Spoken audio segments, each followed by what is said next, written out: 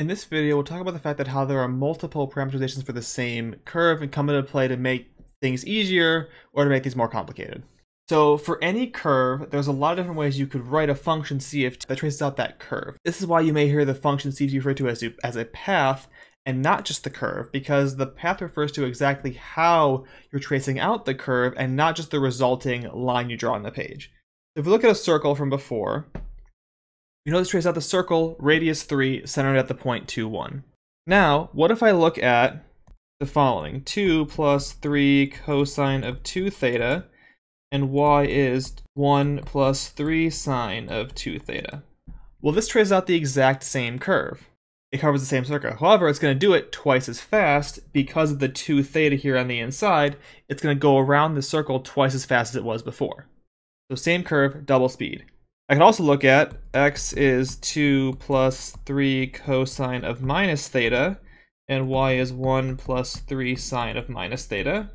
Again, same curve, now I'm going the opposite direction. So instead of going counterclockwise, I'm going clockwise as I go around this curve. I can also shift the starting point.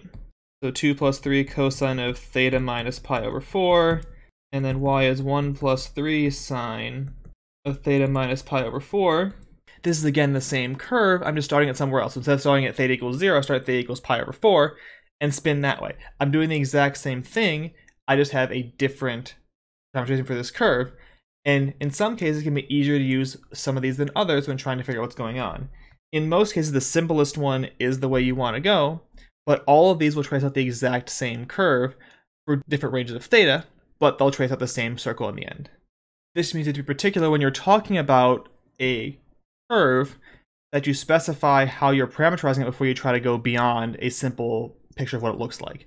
Right? If I want to talk about where is the curve at theta equals pi over 2, all of these give me different values.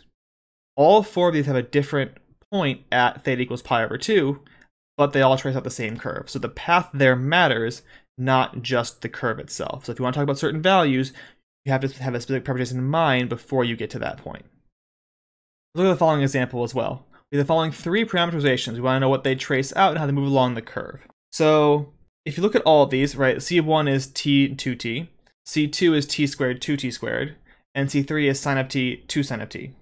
For all of these, we see that y equals 2x, which means the points that I get for this curve are all going to be on the line y equals 2x. We'll draw out 3 versions of that and see where that gets us.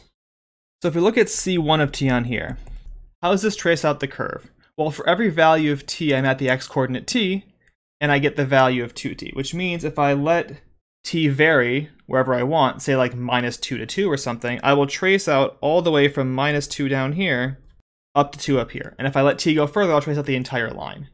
That's great. What about C2 of t? For C2, whenever I'm at a t value, I'm at the coordinate t squared. What this means is that t can only be positive. So if I again go from minus 2 to 2, I'm starting out here at x-coordinate 4 when t is 2. I go in towards here. When I hit t equals 0, I hit the origin here, and then I come back out. So for this one, I am going in this way and then back out afterwards along the same line. It's still a part of the same graph, but it gives me a different curve and a different set based on what I'm using with the parameter here. And then for the last one, we have sine of t and 2 sine of t. And this one, you can think of the fact that sine is always between minus 1 and 1, which means when I draw this curve out, if I start at 0, I'll start at the origin.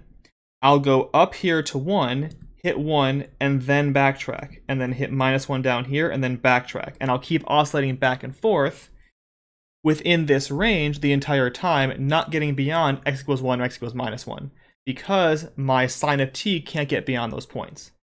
So even though all 3 of these parameterizations will be part of the same graph, y equals 2x, they trace out different parts of the graph, and they do it differently depending on these parameterizations. So it's important to keep that in mind when you're trying to sketch out a curve and see what's actually going on.